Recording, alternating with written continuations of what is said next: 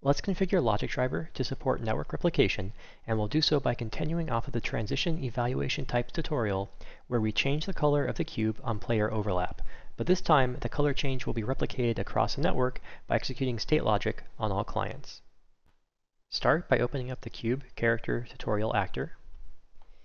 And the first thing we want to do is clear out the state machine that we used previously.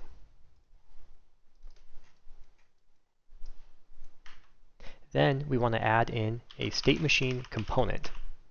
It's important to use a component because it is the only way to support replication with Logic Driver. If you use the variable approach, replication will not work. You can configure various network settings through components, the most important ones being network tick, transition, and state configuration. And through these, you can set which domain the state machine is allowed to operate in, whether it's the client, server, or client and server. Network tick allows the state machine to tick on one of those domains, if tick is enabled on the state machine. If it's disabled, this has no effect. Network transition configuration is responsible for determining who is authoritative over your state machine, since transitions determine your state. If it is set to client, that means the client will process the transition. If it evaluates it true, the client will then take that transition, and it will inform the server, which will broadcast that transition to all other proxies. If you set it to server, then the server is solely responsible for determining this, and it will broadcast the change again to all proxies. Client and server is not recommended to use, since that basically says both client and server is authoritative, and you may have the transitions kind of fighting for which passes and what doesn't. So don't use this unless you know exactly what you are doing. When setting this value, it's important to take into account who owns the state machine. If a player owns the state machine, then you have the option of setting it to client. However, if it is a server-owned state machine, such as an AI character, then you have to set it to server because there is no authoritative client that the server will listen to. Network state configuration allows you to determine where the state logic will execute. So for our case, it'll be where the set color function is called from its given state. And we want that to execute on the client. And you want to take this into account too when setting this for your own state machines. If it is a visual effect, you probably want it to be client-side only. If it's more important authoritative processing, you may want that on the server, or you may want to execute on both. It is up to you and your use case. For our case, we'll put the client since it is a visual effect only.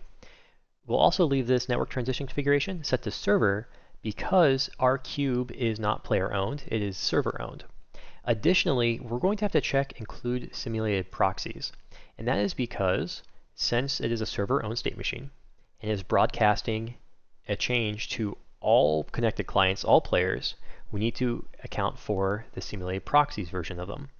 And you would want to use this in this event, or in the event that you have a player-owned state machine and you want specific logic on that player-owned state machine to also execute on its simulated proxies through other clients. Let's set the correct class we're going to use, which is cube color changer, and let's tell it to start on begin play. Now let's open up the state machine itself, and we're going to make a couple more changes here, and that's in the transitions going from green to red. Previously, we check just the first player character.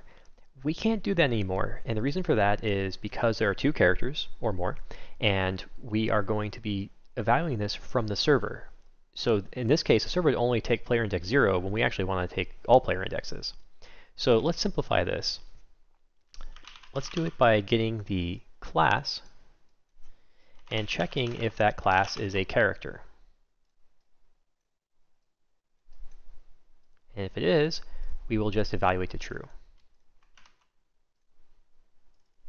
And then do the same thing on the other transition.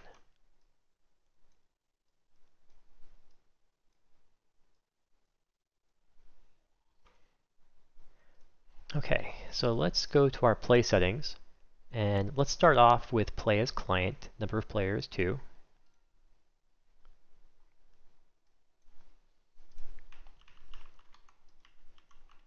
Okay, so this client goes up and it switches. Perfect. This one comes up and he switches too. Let's try the same thing, but as a listen server. Okay, so this is our server on the right, our client's on the left. So the server will go up first, he switches. Now the client comes up, he switches, and replication is working.